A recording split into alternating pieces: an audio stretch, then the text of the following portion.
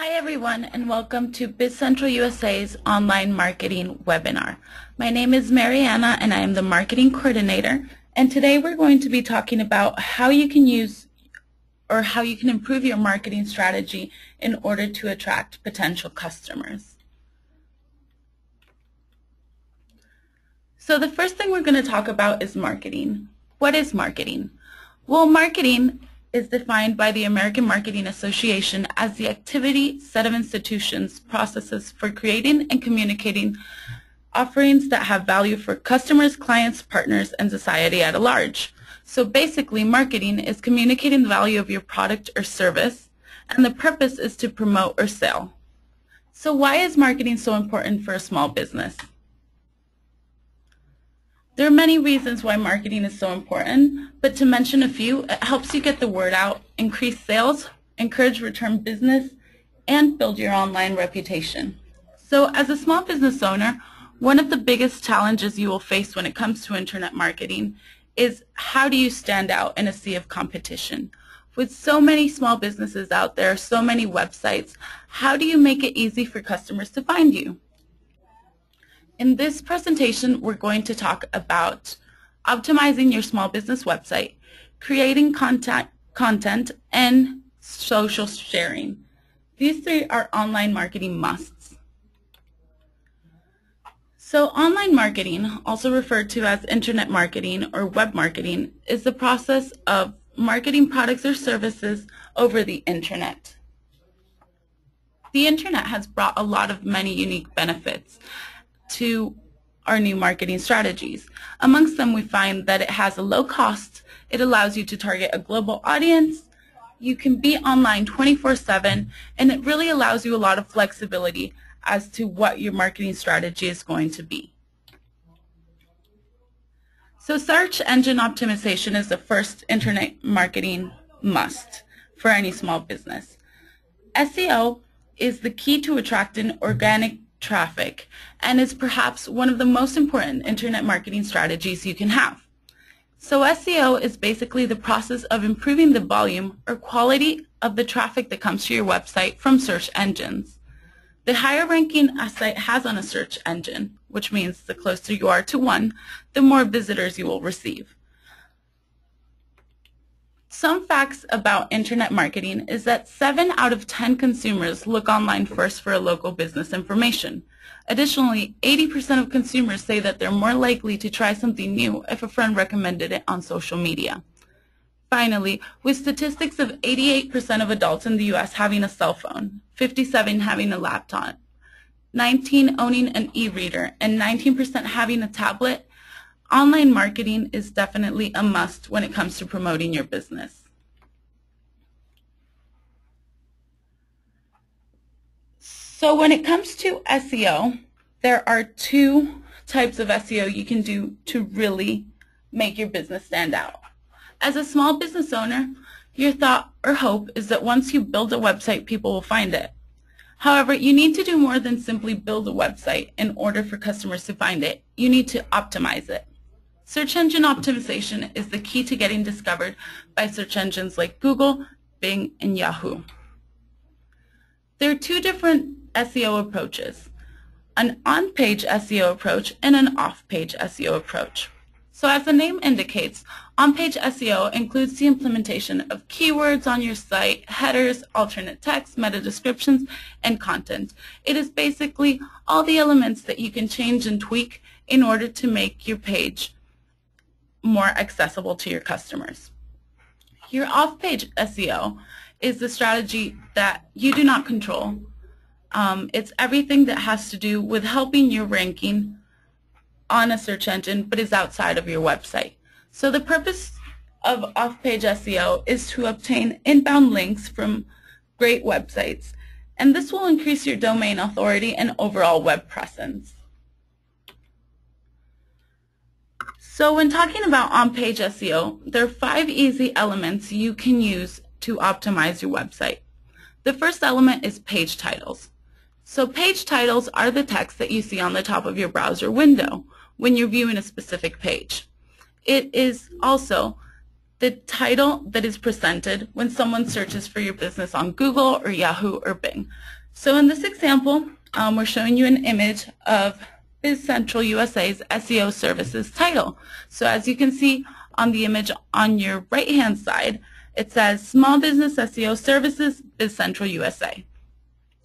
Page titles can be edited in your site's HTML code, and it is the text that is between your T tags.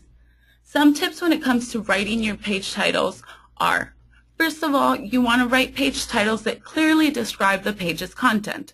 So in our case for this example, Small Business SEO Services, we are clearly indicated that our SEO services are targeted to small businesses. You want to include relevant keywords. In this case, our keyword is Small Business SEO. You want to make sure you make it less than 70 characters long. This is because after 70 characters, certain search engines will cut off your title. So you want to make sure that all the relevant information is complete and isn't cut off. Another tip is to include the company name at the end of the title, because unless you're a huge business and someone like Coca-Cola, people will likely not know who you are. So you want to make sure that not only you're describing what you're offering, but who you are. And the last tip is that you want to use a unique title for each page. Okay? So the second element to optimize on your website is the meta description. Meta description is a short text summary that is displayed by a search engine in the results. And whilst this description doesn't really affect your search engine position, it is the first opportunity you have to catch your reader's attention. You want to ensure that your description is short and sweet. It has to be concise and appealing so that you motivate the reader to click. So for example, on our description for SEO services, we have at BizCentral, we offer a variety of SEO services that are sure to accommodate your small business needs and budgets. Okay? It is short, it is to the point, and it catches your eye, letting you know, hey, our services are affordable and they're targeted to your small business. The third element you can optimize on your website is your headings. So headings are the text between your H tags on a website, and they allow you to make text larger and more prominent. Okay? So if you think about your web page as a book, your titles would be the chapters.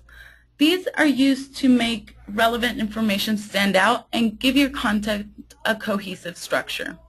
It is a good idea to include your keywords in your headings, keeping in mind that a larger heading will give more weight to a specific keyword. It is recommended that you only have one H1, which is the largest heading, and then you can have one or more H2s, 3s, 4s, 5s, and 6, depending on the amount of content that you have. So if you've noticed, we currently redesigned our website, and for an example purpose, I took a screenshot of our SEO for small businesses service site. So the first title you see, SEO for small business, that is our H1. Why? Because we want to give more weight to that keyword. Our keyword or key phrase in this case is SEO for small business. Below you will see our affordable SEO services can help you grow your business. This is our H2. We're using it to break up the text and indicate what we would call, if it was a book, a different chapter. The last title you see at the bottom, what SEO services do we offer? That is our H3. So keep in mind that for SEO purposes, there will be given more weight to the keywords that are in larger headings. The fourth element that you can use to optimize your website is important for on-page SEO purposes. It is your images. So images not only provide a more user-friendly experience for the reader, but they also allow you an opportunity to include keywords and provide a visual aid to the message that you're trying to convey. So when you add an image to your site, you want to keep in mind two very important things. First, you want to save this image for web. And what I mean by that is that you want to make sure that it's not a heavy file. Heavy files slow down your site, and that affects your speed. A long loading speed is definitely something that search engines don't appreciate. So always ensure that the file is not heavy, that it loads quickly. The second thing you want to keep in mind when you're adding images is that this is a great opportunity to add your keywords. You want to add them both in the file name and in the alternate text. So I wrote down a little example for you to visualize. And if your keyword is branding services, then your file name should be something like branding services JPEG or PNG, depending on what file you're using. But also your alternate text, you want to include the keyword. So then again, we have it, alternate text, branding services. Last but not least, an important element that you want to optimize when thinking about SEO on your website is your URLs. Okay? Think of your website URLs as your structure. Okay? They should indicate or let the reader know where they are on your website. The structure refers to how your pages are organized. So for example, BizCentral USA offers different services, okay? And SEO is one part of our marketing services. So our URL in this case is bizcentral.com/services, because that is the parent category, /small business marketing, and then SEO. You can see that, when structuring your URL, keep in mind that it must include your keywords and describe what is on the page. So now that we covered 5 tips to improve your on-page SEO, let's talk about what off-page SEO is.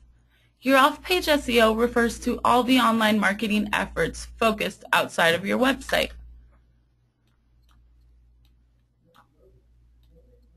I'm sorry, give me 1 second. Okay, so it focuses on all the SEO efforts outside of your website. The task is to obtain inbound links from good websites that have a good page and domain authority. The purpose of off-page SEO is to increase your authority and overall web presence. So the key to off-page SEO is creating great content that is worth linking to, referencing, and sharing. This is where creating valuable content comes in. Generating a content strategy is crucial for any small business. And that brings us to our next point, creating content. So I'm sure you guys have been hearing for a while now that content is king, and it seems to be the hot topic at the moment. The reason for this is that without content, you really don't have an online marketing strategy. Optimizing your website is important, but it's pointless if you don't have content to rank. So over the years, search engines have grown smarter. Years ago, there were a lot of techniques that were frowned upon, such as keyword stuffing, where you could grab your website and just write your keywords over and over again in the same color as the background, and then a search engine would say, oh wow, they have this keyword a ton of times. This must be a really good page. That is not the case anymore, and these techniques no longer work. Search engines are smart, and now they give weight to content, to people linking. The way they see it is if you have good websites linking to you, then you must be good as well. So by creating high-quality, valuable content, you will not only attract visitors to your site, but you will attract the right kind of visitor. There's no point in getting a lot of traffic to your site if none of them turn into potential customers or leads. So you really want to attract the one customer that's actually interested in the information that you're providing and that will most likely become a customer. So how do you create and distribute valuable content to fuel your SEO strategy? Well, blogging, of course. Blogging is an essential part of your SEO online marketing strategy. A blog will make your website more dynamic by adding new and fresh content frequently. Search engines tend to reward websites that continuously post new information. The goal of your blog is to publish valuable content, and we really want to make sure that we stress how important it is to post valuable content. It is the opportunity to present yourself as a business and industry expert. Blogs are not designed to create promotional posts or try to write a 600-word sales pitch. They're designed to provide your reader with added value. You want to educate and inform them about how to face common industry issues, solutions, or even answering frequently asked questions. So some tips to keep in mind when writing a blog is, first of all, you want an appealing title. This is the first thing your reader will see. So you want to ensure that your title is compelling and interesting. Also make sure that it clearly indicates what the post is about. You don't want to be deceitful. You really want readers that are genuinely interested in what you have to say. So a great title is the first step. Second, you want a well-written blog. So you want to ensure that your post is easy to read and that you're not overwhelming the reader with text. Instead, ensure you divide your articles into sections. You can use your headers, as we spoke about a couple of minutes ago. You can also include images in your blog posts with alternate text, of course. And you just want to make sure that you have a structure that is easy to follow. Use words that your reader will understand. Don't use technical jargon. And make sure that you include your keywords.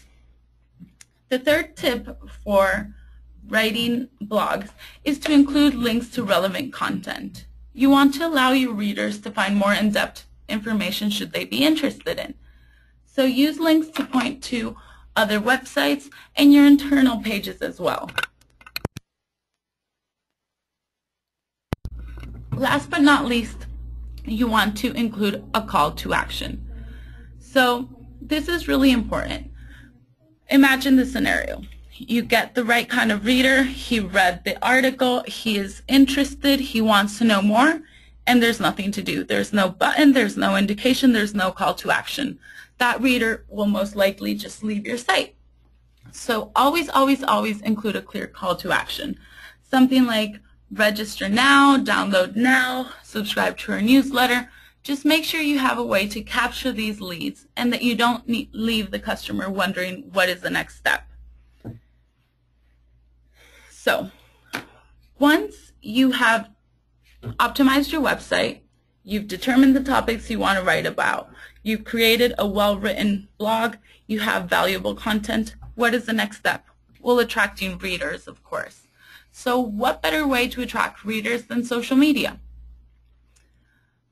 While there are many, many social media networks that you can use to promote your business, and they will depend ultimately on what you sell and who you're targeting, we will mention 3 social media platforms that you must use to promote your small business. So the first one is Facebook. I am sure you all are familiar with Facebook. Facebook's been around for a long time.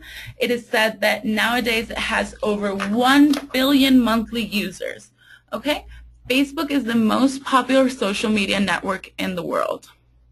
In order to grow your Facebook fan page, you want to make sure, first of all, that you have a company page.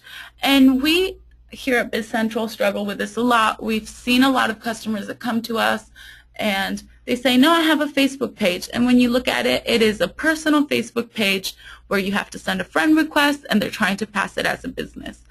This is not okay. Not only does it go against Facebook's terms and conditions, a company page and a personal page have different tools.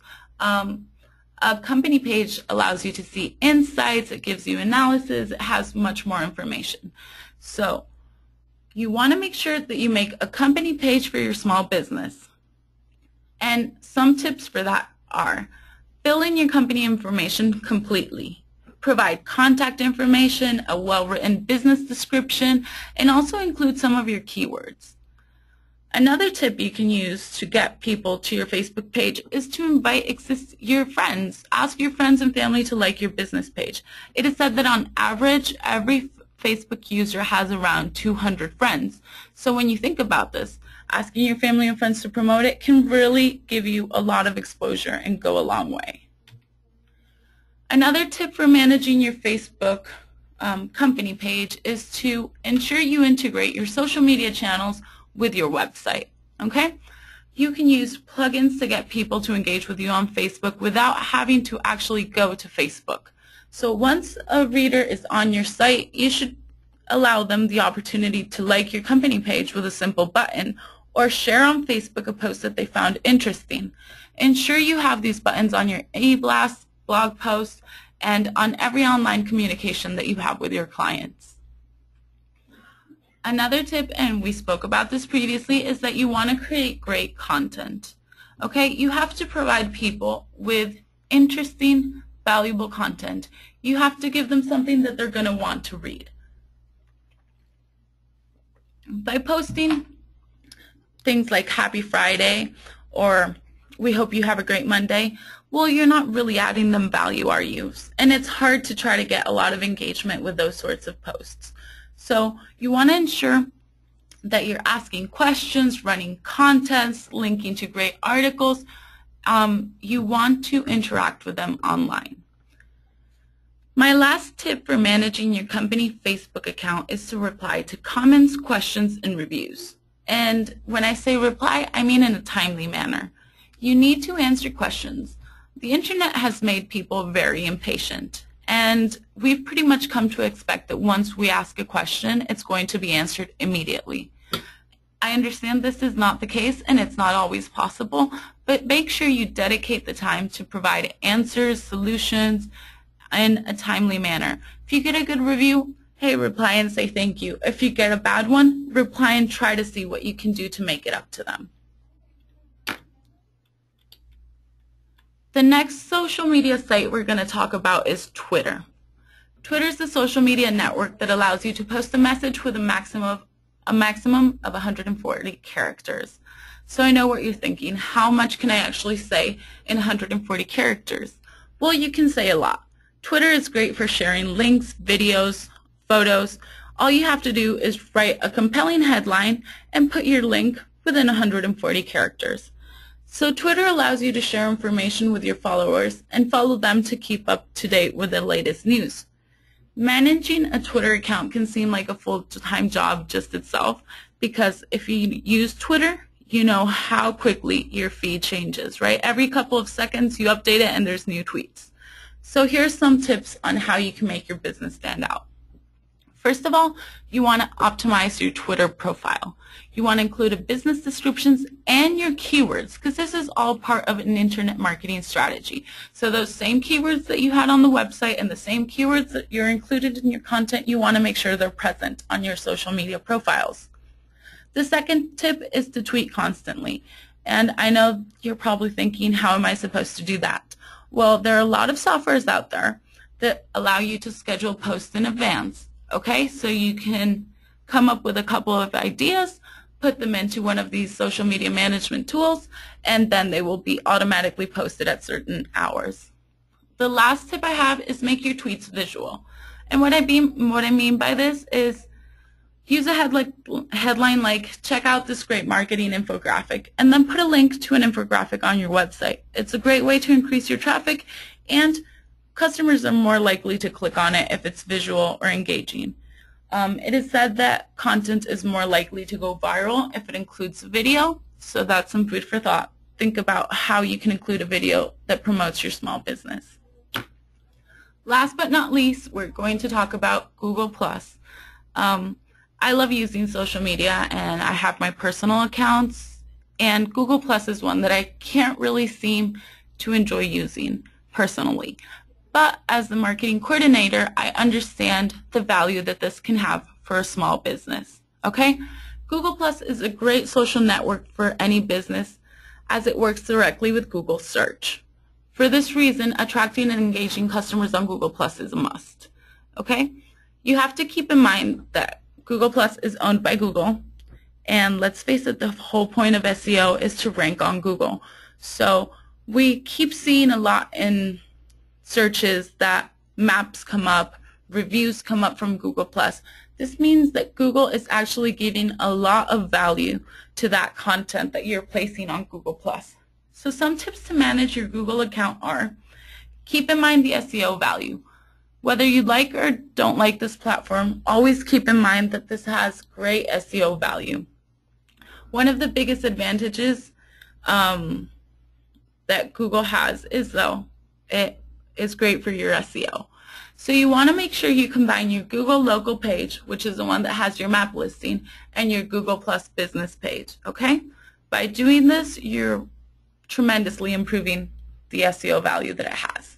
A second tip is using visuals. Okay, visuals will not only help users stay engaged because it's easier for them to like a photo or a video than actually read an article, but it also appears when someone does an image search of your brand online if you're locally verified. So what I mean by that is that if you have, for example, BizCentral, we have our Google Plus page and we post images.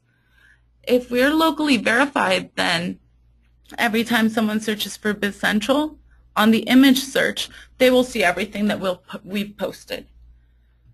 The third tip is to use hashtags. So hashtags are very popular both in Twitter and on Google+. Okay, and they're a great tool because they increase the odds of users searching for similar information to find your postings.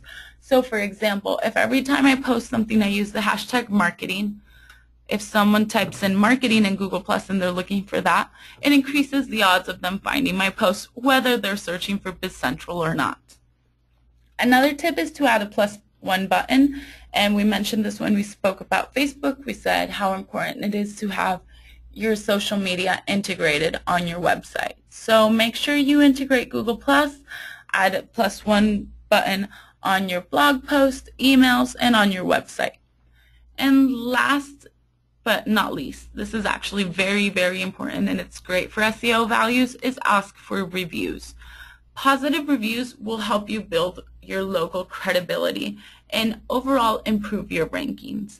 And I know that you can't always get good reviews, but if you have a happy client, just reach out to them and say, hey, I'm glad you're pleased with our service. Would you mind taking a moment to review us on Google+? This will really help.